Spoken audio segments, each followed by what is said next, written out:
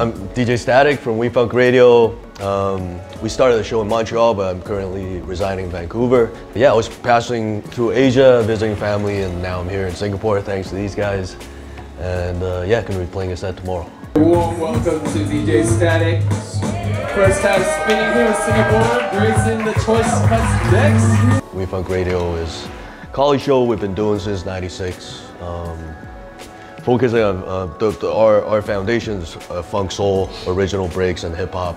But over the years, we've really branched out into a lot of other genres, kind of in the same family though. And we have we're lucky to have a lot of guests from around the world that we respect, pitch in, and they do mixes, and they kind of expand the boundaries a bit more. Yeah, it's very much a community effort, and yeah, we're like a hub for a lot of DJs and music lovers. That's what I do. It's pretty phenomenal, just because when we started, we didn't expect it to take off. It was strictly a labor of love. Like we didn't go into DJing like maybe some people do, like for the fame or the hype. We just love music, and it paid off. It went beyond our expectations. It's a pretty amazing journey. It's like I have family around the world before I even go a place. Yeah, got homies in different places around Asia, so it's a new chapter. It's pretty exciting.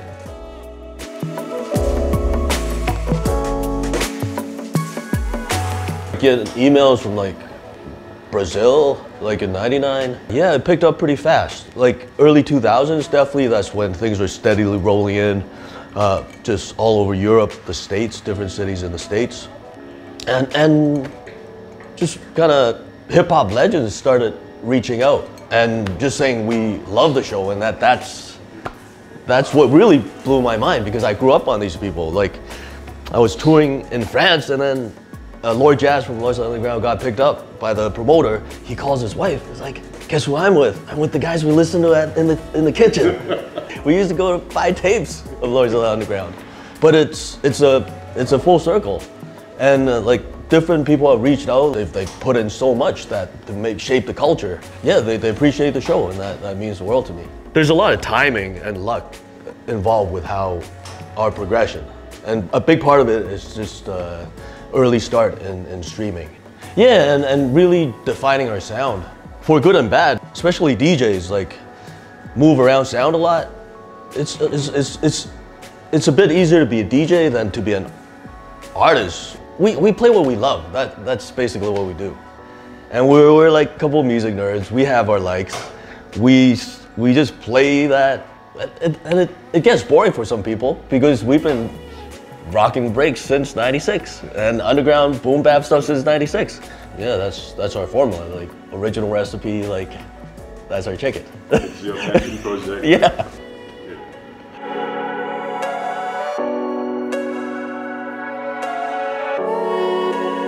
A lot of it just it's part of our routine. Like me and my partner set aside time for the show, and it pretty much runs our lives. Like I'm always doing music. Like I don't work in music actually. I have a 9 to 5, but I'm listening to music and checking music like for 40 hours a week leading up to the show, and I record at home at night, and my partner does the same thing. What keeps me going is just, yeah, the fact that I'm here because of the radio show. Like I don't really need anything else to keep me going. Like it's appreciated to a very large extent. Degree that someone who appreciates the show appreciates it, like makes it all worth it.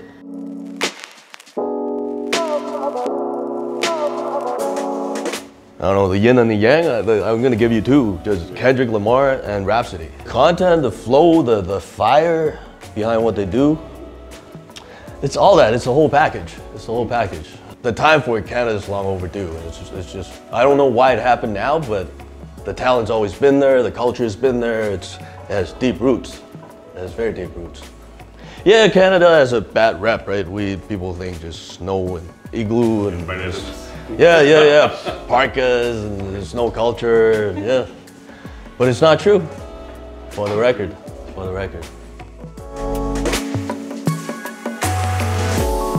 Hip-hop R&B is growing, thanks a lot to Drake.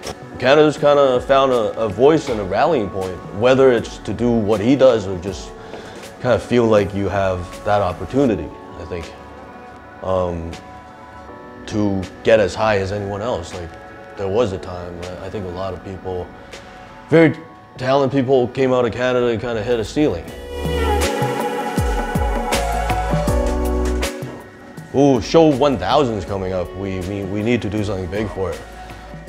Yeah, what's next? Get back to touring too. My partner's been kind of out of commission a bit with his first kid.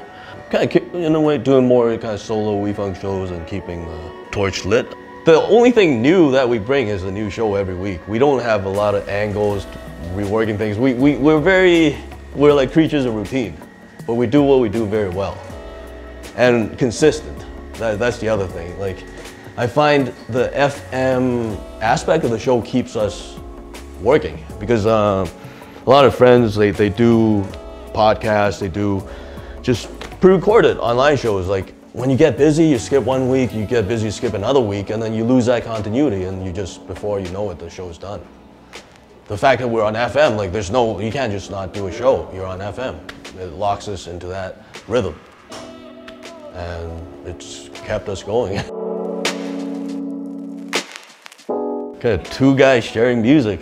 That's with roots in funk, soul, and hip hop. Also, I know the older generation is very protective of their music, but we kind of took the opposite approach. Like, in terms of covering labels and not disclosing track lists, we always wanted to give the artists their proper dues because they need to eat too. Like, we're just a messenger. Like, we're not gods. What is WEFUNK Radio? It's a big community. We're just like the hub. We're just the hub. Like, but it goes way beyond like 2 guys. How does it work? College radio show. So a lot of students that go to McGill, they can volunteer there, and when a slot opens up, they can request or apply to do a show. That's what we did, and given a time slot.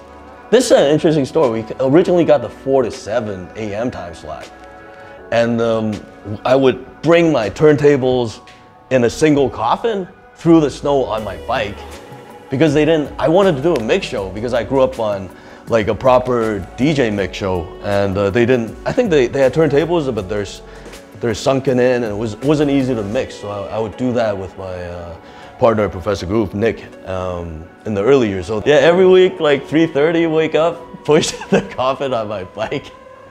Couple blocks, not far, but Montreal winter is serious too, and, like through the snow and stuff, just so we can mix and kind of do our thing.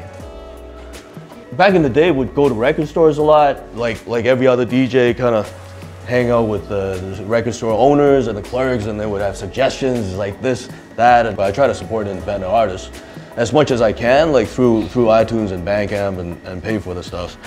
So I do check Bandcamp a lot. I check SoundCloud. I am on Spotify. It's a false dichotomy. We don't need to algorithm versus hand select. To me, good music is good music. Source it however you can. Blogs that I check, I have them all bookmarked, about 50 of them. They come and go like a lot of blogs. I check Mixcloud, like mixes and other radio shows. And ultimately that's what music should be, right? Bring people together, hopefully. I appreciate all you guys. I wouldn't be here without you. Yeah, it's just an amazing journey. 20 plus years, never would have thought it would happen, but here I am now. We're not going anywhere. We're gonna just keep doing what we're doing and just keep riding with us. Shout out. Yeah, shout out. Oh yeah, my partner. Yeah, he is.